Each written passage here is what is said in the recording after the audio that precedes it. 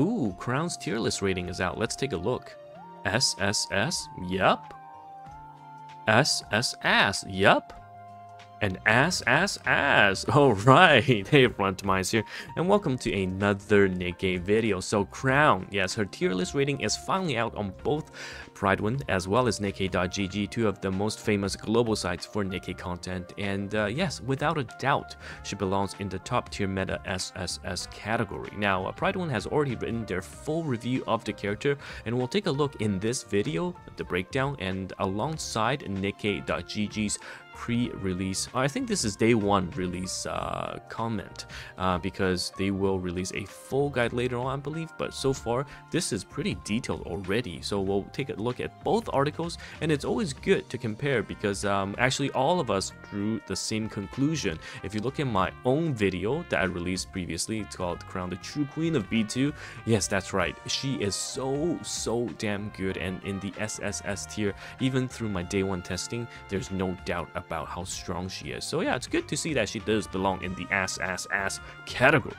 Now, first things first, probably the most question I get in the comment down below is regarding whether or not I should be pulling or going for multiple copies. And yes, the answer is right here. Absolutely one single copy. And because of how many free pulls we're getting at the moment, you can see we just got another 10 tickets for Stellar Blade. Yes, another game by Shift Up. And we got previously another 10 from the Nikke hitting #1 in the Japanese iOS store. So there are loads of free pulls coming up on top of the already I think 70 or 86 pulls that we'll be getting this patch on the Crown banner because of the 21 free pulls. So there are tons of opportunity for you to get a single copy of Crown that I would say just grab a copy at your earliest convenience. If you have to use mileage, definitely recommend it because pilgrims are 1% instead of the usual 2% rate up. So go for that, and because we have so many pulls on the Crown banner, you can then decide if you want to max limit break or not, or go for dupes.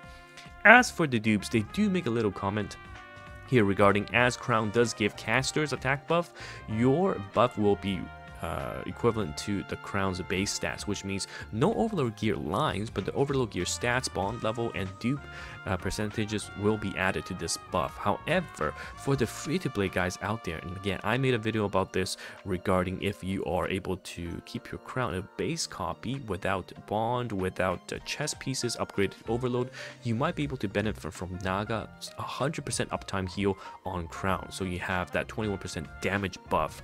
I explained it in greater detail in the video, so go check it out.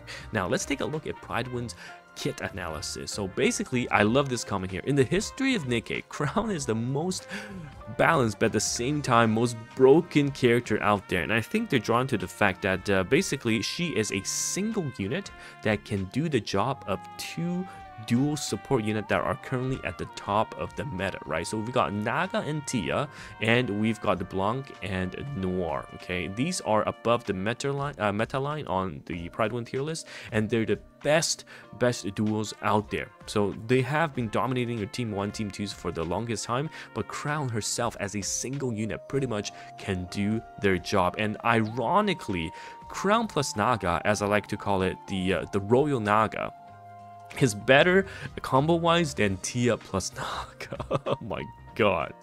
So with that said, she is truly one of the best units we have seen for a burst 2 character, but there are some caveats that we need to understand. First of all, they all go over her skill here, and one of the power creep that we have on auto is that Crown is able to target raptures that cannot be normally targeted by non-manual attacks. This is especially clear in later chapters where some of the units seemingly camouflage themselves and cannot be targeted when you're not doing it manually. So Crown is able to power creep through this and even on auto hit these units, and because she is able to target them, then during the full burst her allies will also be targeting the same enemies, and they're certainly allowed to hit those camouflage units as well. So even for the lazy people like me, this is already a huge bonus. Now I'm not going to go over the rest of the skill kit. I've already covered it in the rest of my other Crown video, but some things I definitely want to point out is that level 10 skill 1 with a level 7 or more resilience cube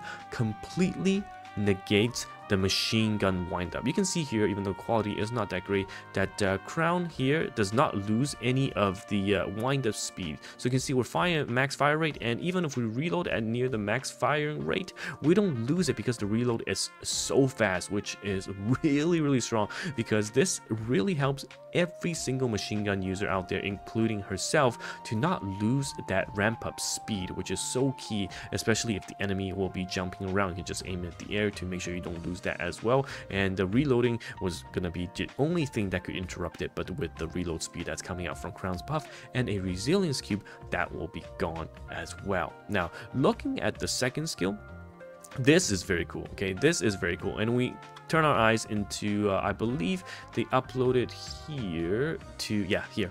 The second skill, you can time it against enemy bossy mechanics, and you will be able to basically ignore a huge barrage. So here we go, we wait and we do the taunt with the skill 2, and we have invulnerability, and look at this, completely ignoring the mechanics of this boss. And you can see that the quick scope Alice during full burst is not reloading at all because she is at max ammo. So all of you gaming share Alice, look at this.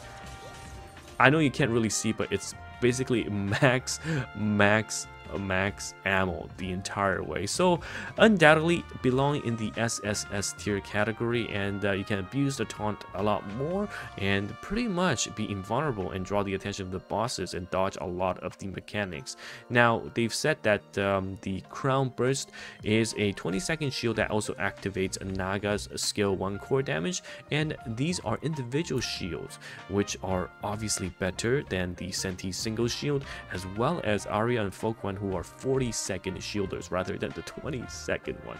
So 15-second attack damage and 15-second shield duration is absolutely insane. This is pretty much permanent uptime. Okay, so again, as in summary, you are going to get attack damage, attack buff, reload speed that negates the wind up downside of machine gun users, and then you're gonna get attack DI increase, a taunt, and invulnerability to skip some boss mechanics, and shield and attack damage buff in the final burst that also synergizes with existing units like Tia. I mean, there's no wonder why she belongs in every single SS tier category in the story, high to low deficit, and boss solo and boss situations with ass. The only thing is, of course, PvP, in which, unfortunately, the ramp up to 43 hits to get the taunt and invulnerability is just a bit too slow, and she's a machine gun user who are innately not so great in PvP. So overall,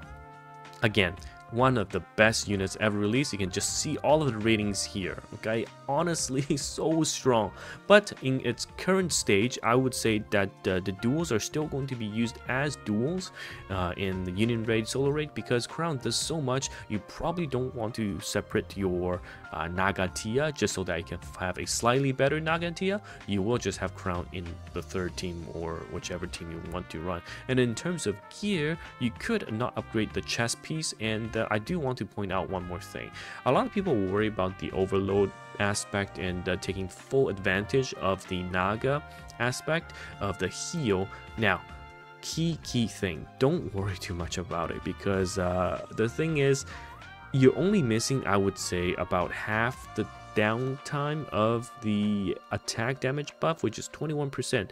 It's significant, yes, but you're also gimping a lot of your stats, and the Crown's stats does scale with caster's attack. So if you're not upgrading your Crown, not getting dupes, not overloading, you do miss out on some of the attacks, and also you're not going to be guaranteed always to be the lowest HP.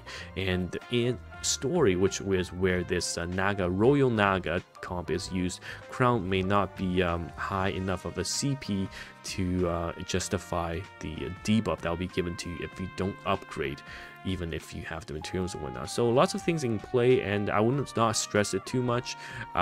It's honestly just very small min-maxing, and it's really not going to affect you outside of this maybe 0.1% of the player population. So I just wanted to make sure that you understand that. Now, in terms of the gear investment, if you are going for overload, You can go for overload on the ammo, on the elemental advantage, and attack. These is pretty much the standard for any machine gun users, is ammo capacity, ele, and attack up. Now, skill investment wise, 444, 777, and 10 10 10.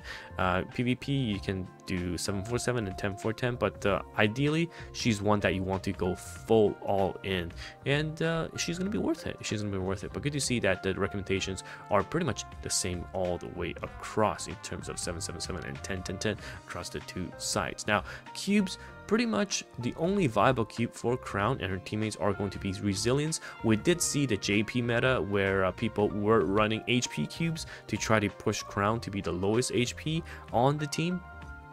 With the Naga, the Royal Naga comp, yeah, it could work. It could work. That is also one aspect. And two PvE team comps are going to be all in on Alice. So this is one that I saw. Basically, you run the Privity comp with Alice and either Red Hood or Modernia and either Litter or D, and this combination is the one we saw in which there is 0 reload right here. So this is again the comp that was used. So look at Alice, and she is not going to reload. Infinite ammo Alice. You don't even need overload gear in terms of max ammo capacity on Alice in this comp.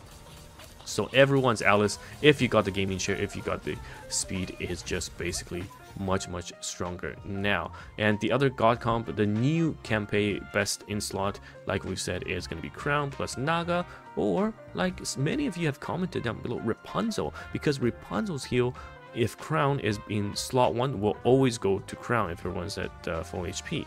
So you're gonna have permanent uptime on this 21% damage buff. So yeah, this is a team composition, either Naga or Rapunzel, and either Litter or D, and the Crown and their 2B3s are usually Modernia plus Red Hood for campaign. So all in all, the breakdown of Crown, yes, everyone should be having a copy, and I would suggest going for multiple copies as well. So what do you think? Do you think she deserves the SSS tier list rating across basically both Pride 1 as well as Nikke.gg, or do you think that she is a bit overhyped?